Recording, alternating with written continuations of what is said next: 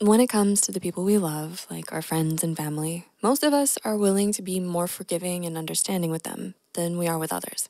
We try not to judge their worst traits or mistakes too harshly and instead hope that our love, friendship, and understanding will change them for the better. But how do we know when to draw the line? That someone has gone too far or that we've forgiven them for too much? At what point can we say that a friendship has turned toxic? Well, if this is something that's been nagging you for a while now, here are 6 psychology-backed signs from experts that you're in a toxic friend group. Lack of trust and support. According to psychologist Dr. Ben McColl, toxic friend groups cultivate an environment of distrust and sabotage. Instead of supporting each other like good friends should, they instead gossip about one another, backstab each other, and betray each other's confidence. These toxic friends use their secrets against one another, silently judging or mocking each other, and will often gang up on someone instead of trying to help or understand them. Constant criticism. While it's true that honesty plays an important part in cultivating healthy and lasting relationships, the intention behind this honesty is important too, says psychologist Dr. Elizabeth Lombardo, because that's what separates constructive criticism, telling someone what they need to hear, from harsh judgment, blunt honesty meant just to hurt them. So if your so-called friends often belittle you and make you feel inferior with their backhanded compliments and thinly veiled passive-aggressive comments, then the relationship has most likely turned toxic. Unhealthy competition.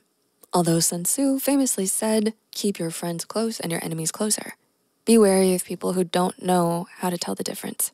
According to therapist Dr. Janet Burdo, unhealthy competition is rampant in toxic friend groups.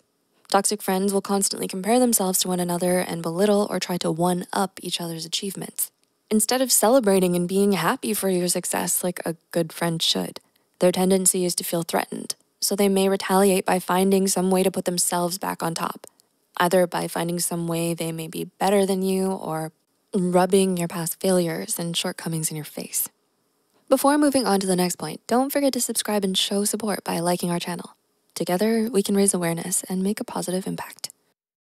Manipulation and control.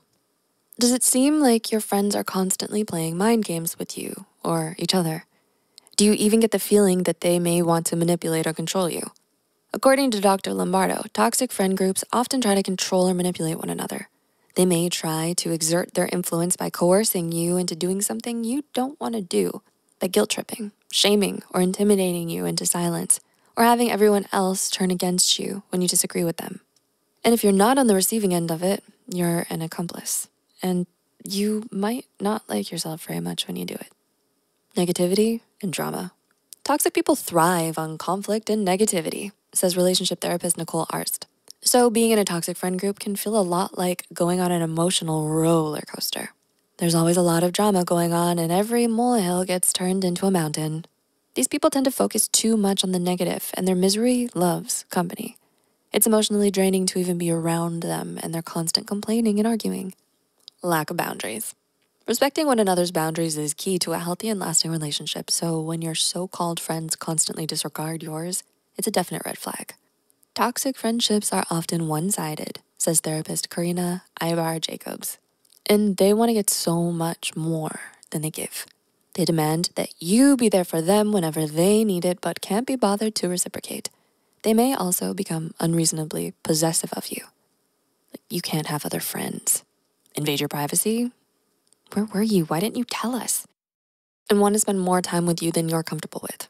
You should cancel that thing to hang out with us. Or why do you need to be alone anyway? Don't you want to be friends anymore? So, do you relate to any of the things we've mentioned here? If this video has made you realize that you may be stuck in a toxic friend group, it would be good for you to reevaluate your relationships and consider seeking healthier connections. Although repairing a toxic friend group is possible, everyone needs to do their part and put in effort. Otherwise, you're better off prioritizing your own well-being and surrounding yourself with more positive friends who uplift and support you. So, what are your thoughts on this video? Let us know in the comments below. And remember, Psych2Goers, you matter.